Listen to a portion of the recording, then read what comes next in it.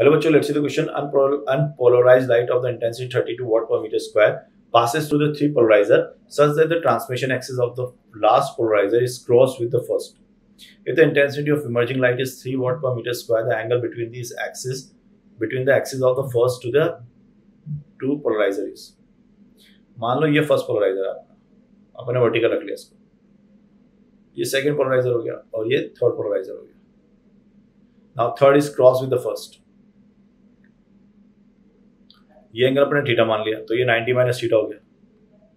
तो जब इससे लाइट निकलेगी तो ये होगा आई नॉट कॉस स्क्वायर थीटा, और जब इससे निकलेगी तो ये हो गया आई not cos square theta into sine square theta. और ये दिया है आपको कितना 3, और ये आपका 32. So cos square theta into sine square theta is equal to 3 and the 32 into 16 कर लूँ मैं इसको, 16 इंटू 16 ही 8 टाइम्स करेंगे ताकि साइन 2 थीटा का फॉर्मूला बन जाए.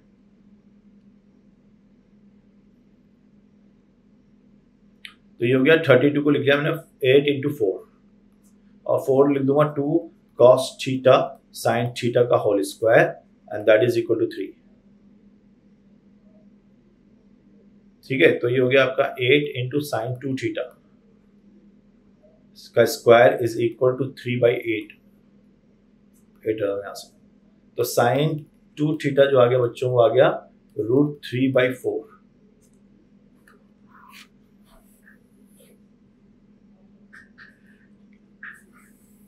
दुआ करता है इसको.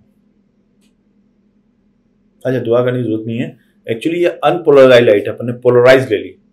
तो अनपोलराइज लाइट जब यहां से आएगी ना, तो यहां से तो I0/2 हो जाएगी. तो ये तो I0/2 है बच्चों, I0/2. हल्का सा करेक्शन है, दोबारा नहीं कर रहे.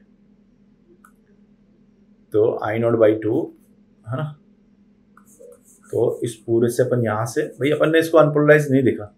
अनपोलराइज लाइट है तो उसकी इंटेंसिटी तो I0 होगी, जब वो पास करेगी तो उसकी आधी हो जाएगी. तो ये हो गया आपका /2 है ना. तो ये हो गया 16 cos square theta sine square theta is equal to 3. अब इसको अपन ऐसे लिख लेंगे इधर. ये हो गया 4 into 4 cos square theta sine square theta is equal to 3. ये हो गया 4 sine square 2 theta is equal to 3. Sine square 2 theta is equal to 3/4. So sin 2 theta is equal to 3/√3/2. तो sin 2 थीटा आ गया अपने पास कितना, दैट इज √3/2. तो 2 theta कितना हो गया 60 डिग्री, तो थीटा कितना हो गया 30 degree. C option is correct. All the best.